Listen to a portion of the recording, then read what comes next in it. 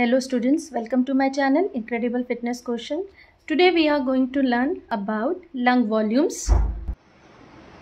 Four important waves are tidal volume, inspiratory reserve volume, expiratory reserve volume and residual volume.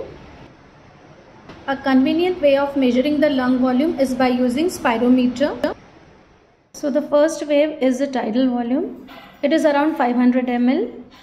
It is the volume of air which is breathed in and out of the lungs during quiet respiration. This is your second wave, inspiratory reserve volume. It is the maximum volume of the air which can be inspired after completion of a normal tidal inspiration. It is around 2500 ml to 3000 ml.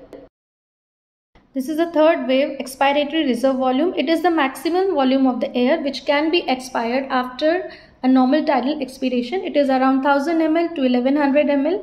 These are the end expiratory and inspiratory position, and total lung volume is of 6 liters.